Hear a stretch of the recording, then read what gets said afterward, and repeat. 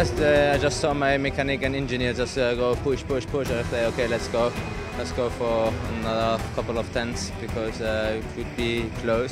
So at the end, it was quite okay. I think it's my first race this season, and being on pole position and winning the race is already good for mental strength.